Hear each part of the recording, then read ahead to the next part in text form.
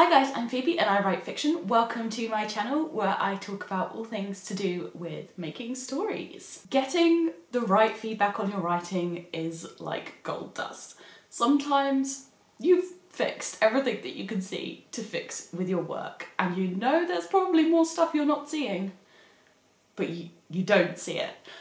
And then someone comes along, some angelic being, and they can see the things you can't see and it is like magic. But getting feedback and critiques can also be scary because you don't know if you're going to get the kind of critique you want or apply it correctly, or maybe you're just going to be refreshing your email every second for 2 months because you need the feedback now and you don't know when it's coming. So this is going to be a video chatting about receiving feedback, applying critiques and handling rejection. We're talking about this subject matter because there is in fact a new opportunity to find a critique partner if that's something you're interested in. Meredith Phillips has created a critique partner matchup open to any writer over the age of 18, any level of writing experience in any genre, where you'll be able to get some critique on your writing. It's open for the foreseeable future, so there isn't a rush to sign up, and I think it's a pretty great idea because critique is important. All of the details are going to be in Meredith's video, which I will hopefully have linked down below. Let's chat about the whole receiving critique thing. I am going to open up the concept of feedback a little bit wider than just receiving critiques from a critique partner. For example, I often receive feedback in the form of emails from magazine editors when I've submitted my short stories to them, and it's a very similar feeling, so I thought I might as well just roll that all together. And as usual, I am not coming to you guys as an expert, a guru. This is not really me telling you how to do anything so much as talking about my own experience and just stuff that I feel that's useful to think about. But if you have differing opinions, feel free to talk about it down in the comments, and we're opening up a discussion more than me preaching to you like some kind of teacher, because who am I, honestly? I've exchanged stuff with friends since childhood, and then I did a degree in literature with creative writing, so I did formal workshops where we critiqued each other's work as classes. I've been in critique groups online, and now, as I said, it's more this, most of my feedback at the moment is from sending short stories out, and then editors of magazines going, "Oh, so close, but we're not going to take it because of XYZ," and then they give me a few lovely paragraphs of feedback, which is actually amazing. And so that's why I'm going to talk about handling rejection a little bit, because in those instances, for me, the feedback comes with a rejection attached. But also I think that a critique, even from a critique partner, if it's very detailed and thorough, it can actually feel a little bit like a rejection, because someone's listing off all of this stuff about your work that doesn't work, and although you know that's to try and make it better, it can feel like a rejection of your work, or even a rejection of you as a person. I think the process of handling a critique well and receiving critique, that process starts before you even get the critique. So let's say you've been matched up with a partner through Meredith's critique partner matchup system. The ultimate thing here is clear communication of intent. So what you're looking to get from the critique. So it's helpful for your partner to know what stage of the process you're at, first draft versus, you know, polished draft that you're just cleaning up, and what style of feedback you want, because it is legitimate to be on an early draft of something and to just want cheerleading and to just want someone to brainstorm ideas with you and chat about stuff, and you're enthused about the characters and you want to share them, and that helps you write, and that could be a thing that you want. It's also in many cases legitimate that you've been trying to edit this for a long time, you can no longer see what needs doing, and so you need someone to really dive in and get into the depths of the problems with it. It's important that your partner knows what you need, otherwise you might get something different at the end of the process and be disappointed with your critique. I, for example, know that although I definitely want to hear what's wrong with the piece, because how else am I going to improve it, I also need to know what's working, because my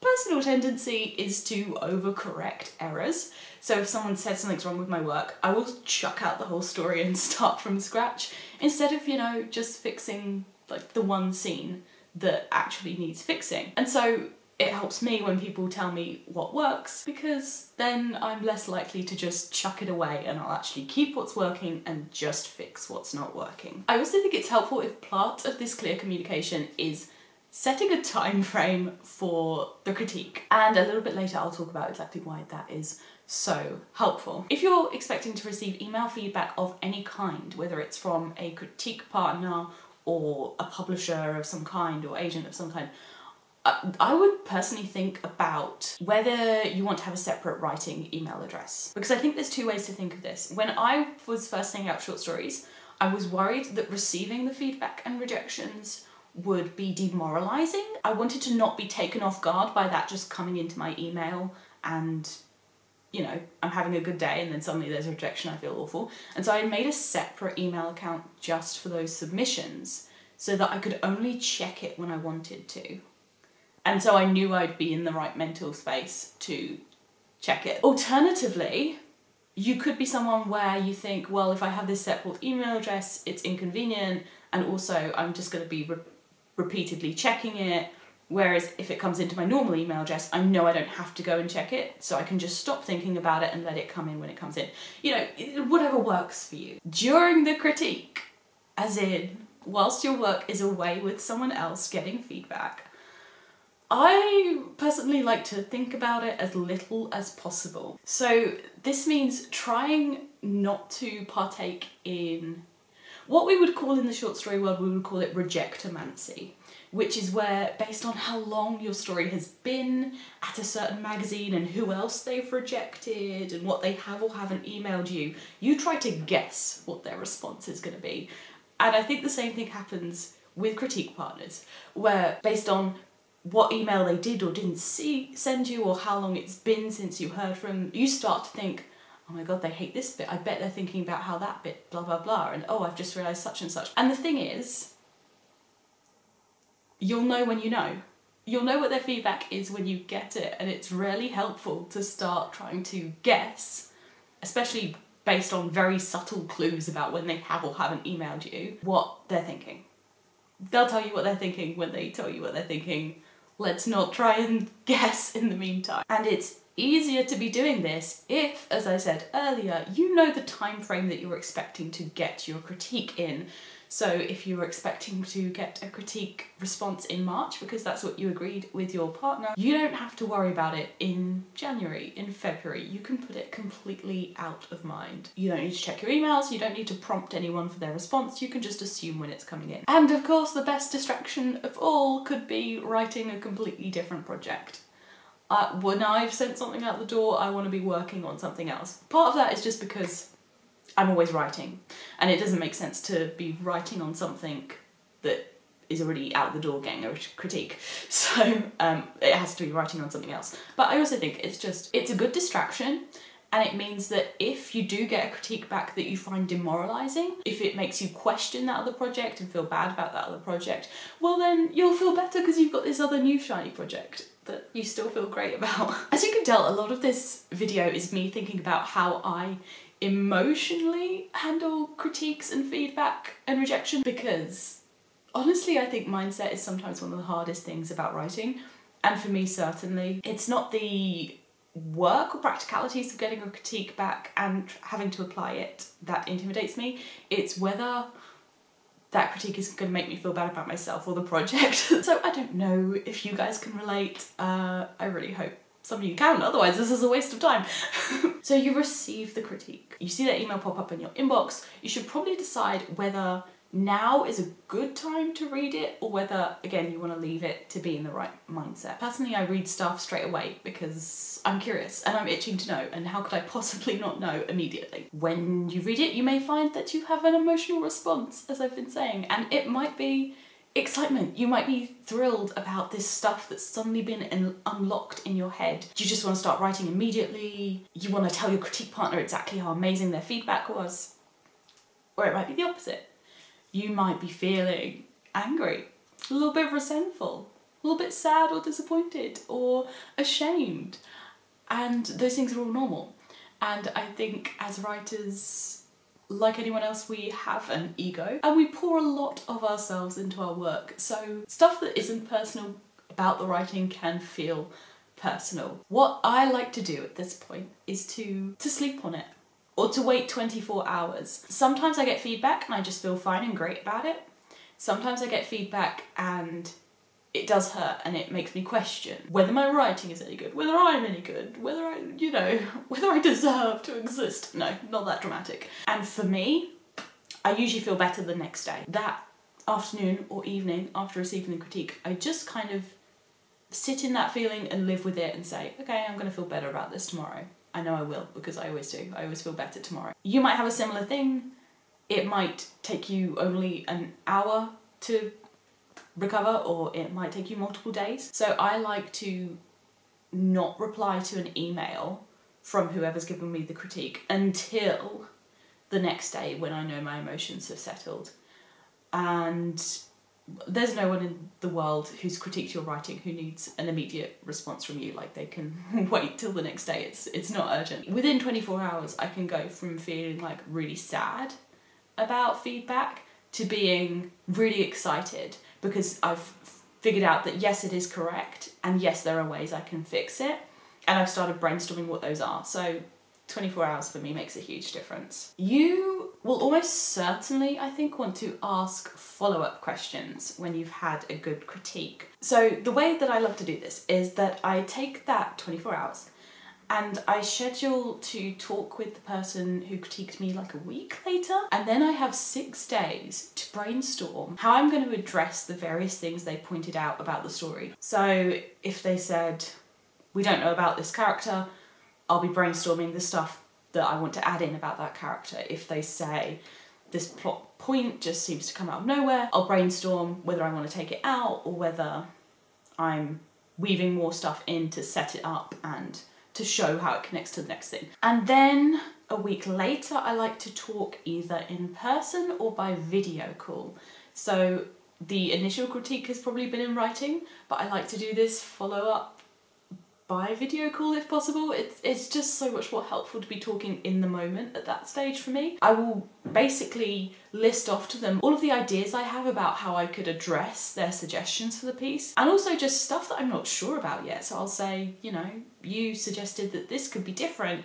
Well, I'm thinking it could be this, or it could be that, or it could be this other thing, but I don't know. They get a chance to feed back to you and present you with more ideas, or to say, actually, I think you've misinterpreted what I meant by my comment on that section. Or they can say, yeah, that sounds like a great fix, or no, I don't think that fix would really address what I'm talking about, or you could do this, you could do that. I just find it really helpful to have this second follow-up session where you can clarify everything you want to clarify. There will sometimes be stuff in critique that you feel is an unfair critique of your work. And if you are a little bit in your emotions still, or if that writer ego has been bruised, which we all have one, it's okay, it can be tempting to argue back against a critique. So someone says, maybe, I didn't find this character likeable. And you want to say, well, this character is totally likeable because later on you're going to get a scene of their tragic backstory that will completely explain the way that they behave, and you're going to feel really sorry for them. So they're actually totally likeable and you don't know what you're talking about. If you find yourself trying to have a debate with the person that critiqued you, you know, that may not be helpful. I find that it's more helpful to ask questions than to start a debate. So the question might be, do you think this character would be more likeable if you knew about this certain thing from their backstory? And if so, do you think I should move that further up in the story? Do you think I should move it earlier in the story so that you see that bit of their backstory before they do this thing that seems really unlikable? Like, would that fix it for you? Was it something else about them that seemed unlikable? You know, let's investigate the problem with questions rather than telling your critique partner they're wrong. You've asked for a subjective opinion because writing is subjective. There's grammar rules, but even those vary from country to country, and also you can break them for stylistic reasons. And there is stuff that's, there are styles of writing that are objectively not commercial, or not many people these days like to read them. But it's a subjective thing overall, especially when you're talking about the story content. So to argue back against, you've asked someone their subjective opinion and then they've given it, and so you can't really say that it's wrong because that's their opinion. It's like asking someone what their favourite ice cream is and they say strawberry and you say, well no it isn't, that's wrong. You asked their opinion and they gave their opinion. They can't give anyone else's opinion, they can only give their subjective opinion. And it's your choice whether you then apply that to the work or not, but you don't need to have like some lengthy debate where you're like trying to win against them by proving one thing or another. Having said that everything is subjective, there will be times when you're disappointed with a critique, maybe, and you just feel like it's not helpful. Maybe they have made objective errors where they've introduced grammatical problems, or maybe they've just misunderstood what your work is about or what you were asking from them. Maybe you're writing a tense political thriller and they suggested you add a 300-word comedic rant about why penguins are the best animal in the middle of a, you know, intense climactic scene. Whatever it is, you may just look at a critique and think, this is just not, this hasn't helped.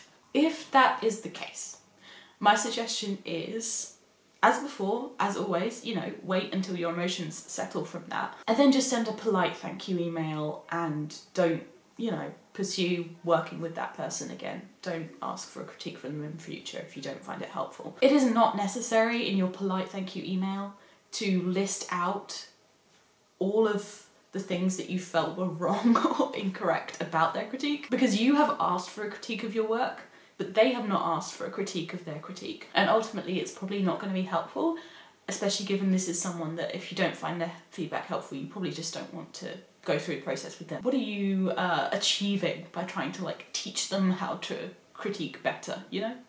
As I said, they do deserve a thank you because they have invested their time and energy. They probably gave you what they thought was a very helpful critique. It's unlikely that it was just malicious. I mean, occasionally you get a critiquer who fuels their own ego by just tearing down the work of others, and the only reason they enjoy critiquing is because kind of putting someone else's work down makes them feel better.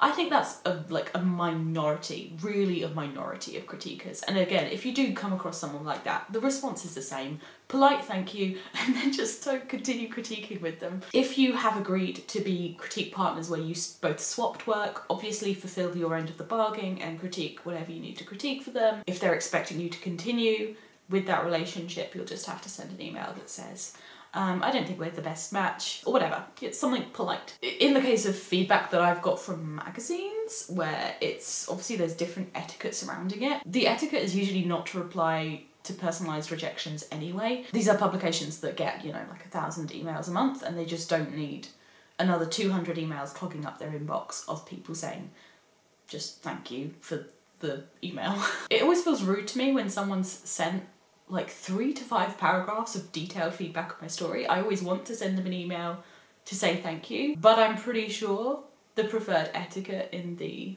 short story submission world is that unless you're getting an acceptance or a revise and resubmit, that you just don't respond to rejections, because it is just going to take up their time. And another important thing to remember at this stage is that if you did get a critique that felt really harsh or demoralising, this is not a sign that you should stop sending your work out. If the advice was helpful, then, you know, it's a sign that you should send your work out more and get even more of that amazing advice. In the case of rejections from magazines, like I sometimes get, I almost like to think of it as revenge. When I get rejected from a magazine, I think, well, in revenge for that, I'm going to send you another story. The more you reject me, the more I will force you to continue reading my work. So now you need to apply the critique. You don't have to apply all of it, you just have to apply the bits that you agree with. This is true with critique partners, this is true even with feedback from editors,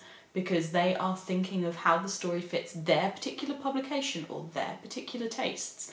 And it could still be, or with literary agents, it could be a great story that doesn't meet their particular tastes.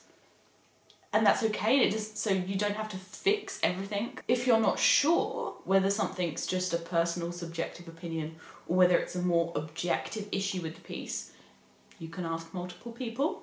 That's always helpful. I think it's really important to stay true to the original vision of the piece, whatever that is. So sometimes a critique will feel like it's trying to sway away from what the purpose of the story was. So for example, you might get a critique that says, add more romance, this really needs more romance. But maybe you weren't writing a romantic novel, or maybe you're writing a really slow burn story where the characters don't even brush hands until book 3. If that's the case, then your job as the writer is to make the reader desperately crave more romance, but not to give it to them. So getting that feedback that it needs more romance might actually be a sign that your slow burn is working well, because you've made that reader crave it without actually drip feeding them very much of it at all. On the other hand, if you're trying to write an extremely romantic, heated story, then a comment that you need more romance is a good comment, and you can say, oh yeah, where can I fit that in? And you can apply it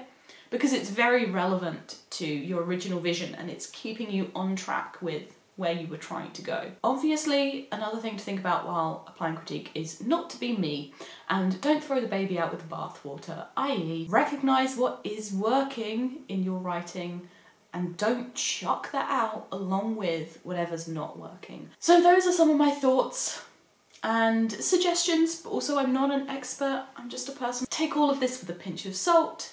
Let me know in the comments if you disagree or you have additional thoughts, which I'm sure you definitely will. And if all of this has got you in the mood to get some amazing critique, then you must check out Meredith's video with all of the details of the critique partner matchup. And there's no deadline at the moment on when it's going to close, so you can take your time easing on into that process. It was lovely chatting with you today, and I'll see you next time for another video about writing.